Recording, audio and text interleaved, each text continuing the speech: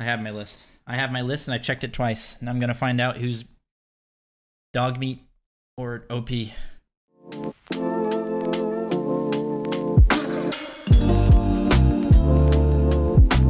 Alrighty. Okay, so yeah. We're going to talk about the top 5 soul laners right now. I haven't made one of these in a while, but it's definitely due. Especially because the meta has shifted quite a bit with the changes to Warrior's Axe and some of the nerfs to the top gods and all that good stuff. So, as always, we're just going to count down from number 5. We're going to throw in some honorable mentions in there. And, of course, while we talk about each character, we're going to give their most optimal build or what I like to build on them right now. So you guys have a general idea how to be playing these characters. So, yeah. Let's go ahead and get into it. What you're going to notice in this list is there's a lot of warriors because the Warriors Axe changes, having 15 power on it has changed a lot. It's definitely very, very, very good. So, yeah. All right. Coming in at number 5, I have Mulan.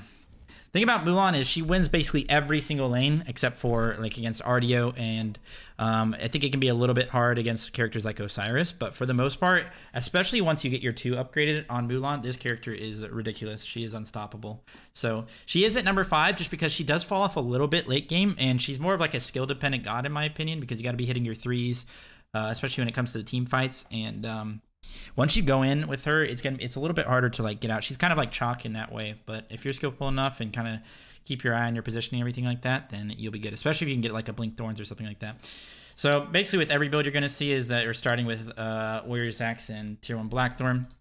People keep asking me about Blackthorn, about why I'm actually using it when I said it was bad. Well, my opinions changed, and opinions can change all the time because opinions are like assholes. Everybody has them, right?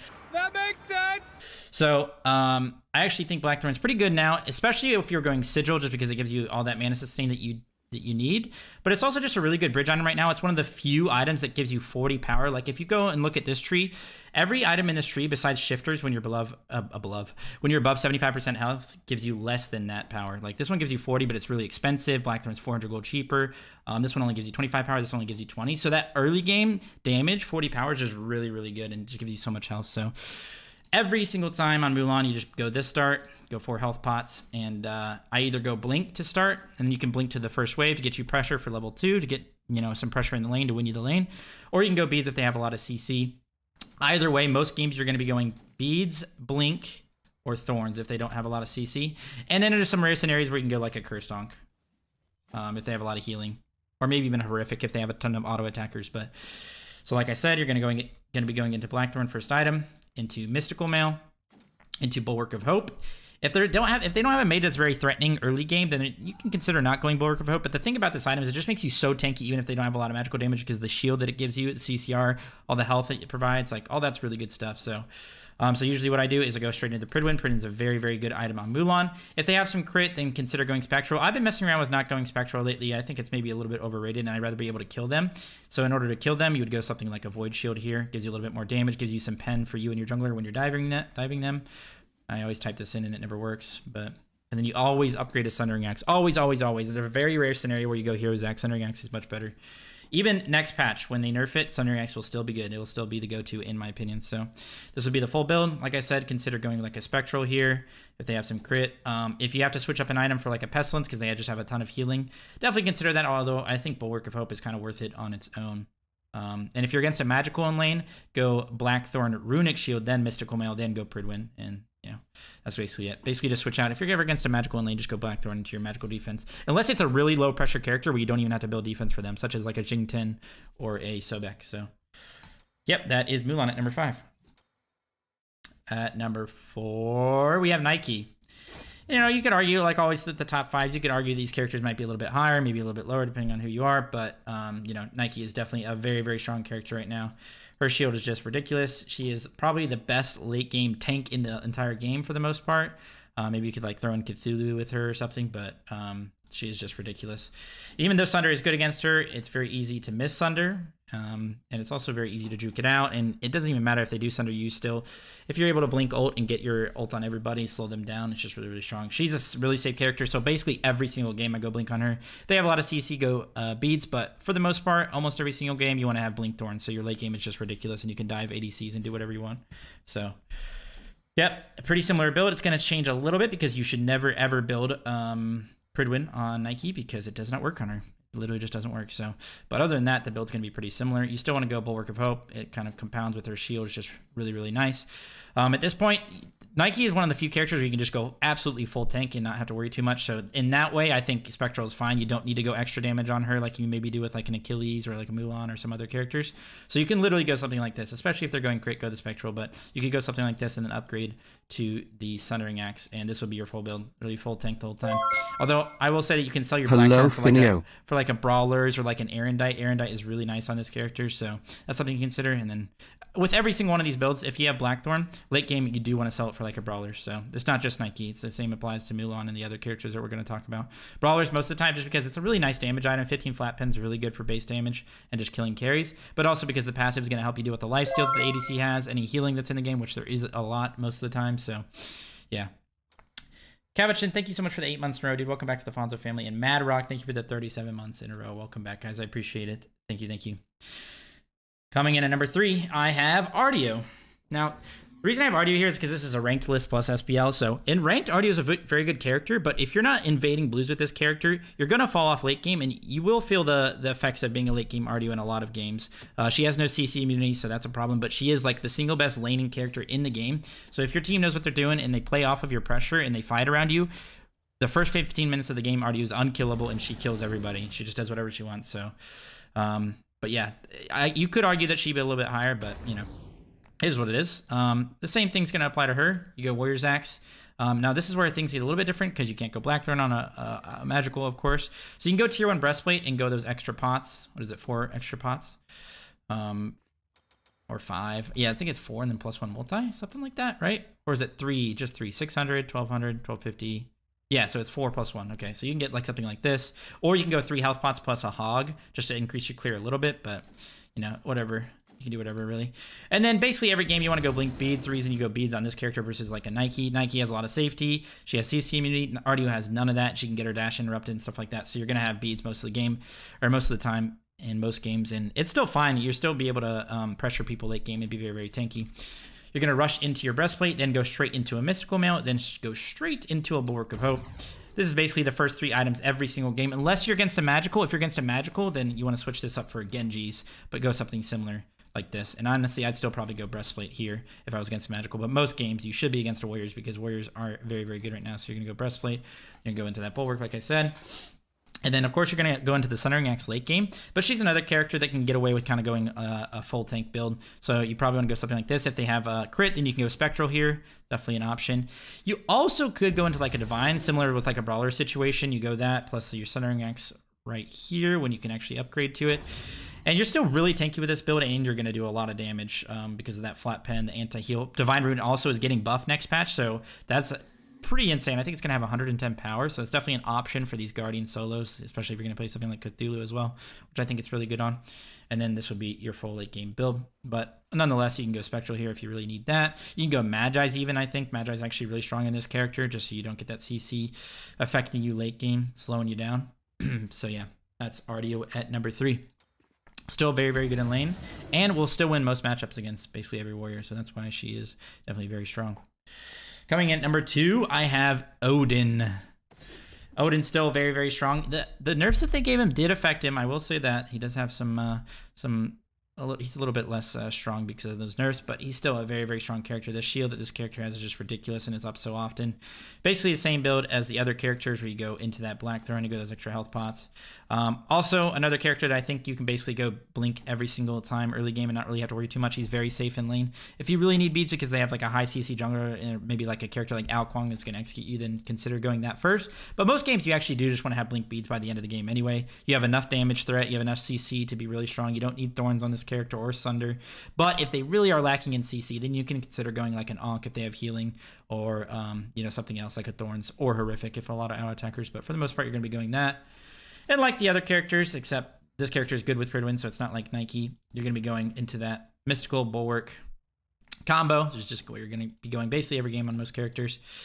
Into Pridwin, and if they have crit, go Spectral. But like I said, I have been messing around with other builds, and I really do feel like that it's pretty strong to go like a damage item here. Not a damage item completely, but like a Void Shield, and then sell your Blackthorn for Brawlers late game. Even on a character like Odin would be really good. That's not what I wanted to do. This is what I wanted to do. And then your full build would be something like this. Boom. And then sell this for brawlers. Or you could also go Erendite, like I said. Odin's another character where Erendite's pretty strong as well. This would be your full build. And I really like, if you have beads, I really like being a little bit more threatening. So that's definitely something to consider.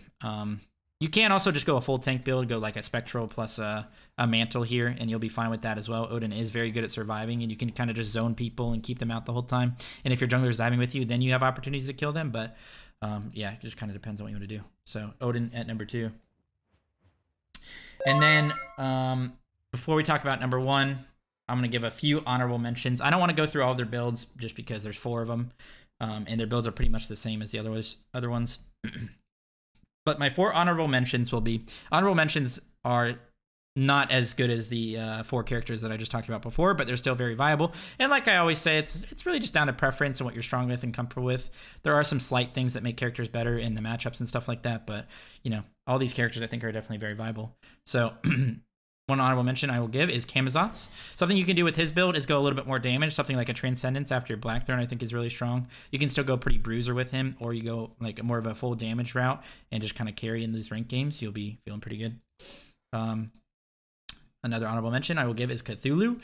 Cthulhu fell off a little bit. This is a very old build. Cthulhu fell off a little bit. I'm not going to go through his build, but Cthulhu fell off because of the Warriors being a lot stronger because of how strong Warriors Axe is with the 15 physical power. So he gets out-traded in a lot of matchups, and a lot of these other characters that I've been talking about, and the number 1 character counter him pretty hard, so you don't really want to play him into this number 1 character that I'm about to talk about. But he's still very good, and the build is still pretty much the same. Breastplate, Mystical, go Divine, throw that in there, Bulwark of Hope, and dive with Blink Thorns, and you'll be feeling nice. Sobek I think is actually pretty good. He's a good counter to these high pressure characters. And you guys have seen it. I mess around with Meditation Sobek, and you can literally just sit in lane forever. You are so hard to gank, so hard to out pressure. He's actually, I think, a pretty strong character. So definitely something to consider, and definitely consider going Meditation. And then the last honorable mention I'll throw in is Guan. I think the builds are pretty good for him right now. He did just get hit buff to his kit. The cooldowns, for some reason, they always... this is a fine build, except I want to go Bluestone. I go Warriors Axe. But basically, this would be the build anyway. Yeah, definitely a strong character. And only thing you got to be careful of is playing him into like a Mulan. Mulan will definitely bully you, or the number 1 character that I'm talking about. And that number 1 character that I want to talk about is Achilles. Achilles is, I think, the best solo laner in the game right now. He is so strong with the Warriors Axe build. He is probably the biggest abuser of it. He just hits so hard and heals so much. He can hit at long range with his 1. He doesn't lose a single lane. There's not a single lane that he loses besides against Mulan and sort of against Odin. But you can play both those matchups where you just kind of slow play it and kind of get to those mid to late game team fights where you're going to be very, very strong. He's very, very good early game because of his auto cancel. He does so much damage. Mid game, he's probably the strongest warrior in the game. And then late game, he's probably not the strongest late game warrior. I'd maybe give that to like a Nike or something, but he's still insanely strong, and he counters like a lot of these, like he counters even a Nike because you can execute her through her shield and stuff like that. So, yeah, I think this character is really, really good right now, and almost every game I go Blink plus beads. If they don't have a lot of CC, then consider going something else, but for the most part, Blink beads. And yeah, this character is ridiculous, and the build would be Blackthorn. I like to go Mystical. I think you can go something like a Breastplate here, but I personally prefer the Mystical Mail. See some other people building Breastplate, but I'm sticking with this build, which I think is really, really good. Shifter is one of the few characters you go Shifters on. This, I think maybe you could build it onto their character as well, maybe a little bit underrated, but so strong on Achilles specifically because of his auto attack cancels. He autos... First of all, his auto attack cancels are really fast, so that's really good. And he also has a longer auto range, so he hits more autos than other characters. So he just slams people in the early to mid game and even late game with this item. So, and then the rest of the build is pretty standard. You go Bulwark. If they have crit, consider going Spectral, like I've been saying. But I really like Pridwin on this character because it allows you to ult to people late game and just kind of use that Pridwin shield as a way to like actually kill them, not to actually execute them. Because if you're diving a carry and they use their dash, you can ult to chase them down with your Pridwin shield, and you're actually literally just going to kill them even in your armor stance. So what you do with Achilles is you go into your non-armor stance, your power stance for about, I'd say about 5 items. Once you get like a Pridwin or something, switch to your armor stance and then have that for late game. But for the most part, you're going to be no armor for most of the game, and it's going to feel really, really good. It's going to allow you to clear stuff, allow you to trade really hard in lane. Sell your Blackthorn for Brawlers. I think pretty much every single game I'd go Brawlers just because there's always some sort of sustain in the game and it gives you a lot of damage. And it's just really, really nice. And this would be your full build. Consider, like I said before, go Pestilence if they have a lot of healing that you need to worry about. You could also consider just still going Bulwark, but getting Contagion somewhere else in the build, just so you can still have that Bulwark, which is a really strong item. And then also, instead of brawlers, maybe they really have no healing, or maybe it's just a little bit of healing and you already have a brawlers on your jungler and you don't really care that much. Heartseeker, actually, I think is really strong in this character, and you're going to be able to proc that very consistently and do a lot of damage with it. So, yeah, definitely something to consider. I wouldn't go Erendite on this character for the most part, but it's not horrible. So, that is it. That is Achilles at number 1. As far as the matchups go, Mulan is pretty good into Achilles, and so is Odin, so you have to be looking out for that.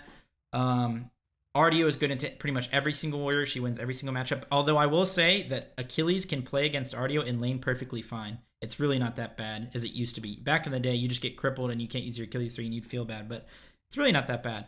And then, what are the other matchups? Odin, if you're playing Odin, you got to look out for like Camazotz. Camazotz actually a really good matchup in him. Can always jump out of the cage, just has so much sustain. That's really rough. As Ardio, you do have to also look out for Odin because he can cage you and then you become a really easy gank and that's all of your sustain gone. Although you should be able to bully him a little bit. And yeah, and that's pretty much. Sobek can counter pretty much every high pressure character, so look to pick him in those matchups. Same thing kind of with Cthulhu, but I will say that you got to be careful against Achilles as Cthulhu because you will be getting executed in team fights or in lane, and that's going to feel really, really bad. So that's pretty much it. Those are the top 5 characters in the game with some honorable mentions plus their builds. And like I said, I don't think really anything is going to change going into next patch. There are some changes to the Warriors Axe and the Sundering Axe and stuff like that, but I still think it's going to be the go-to because it's just really, really good. The passive is just insane, and it still will be insane. So yeah, that's all I have for you guys. I hope you guys enjoyed this video. Let me know what you want to see next, and feel free to like, comment, subscribe. As always, stay safe and healthy. Peace out. Bye.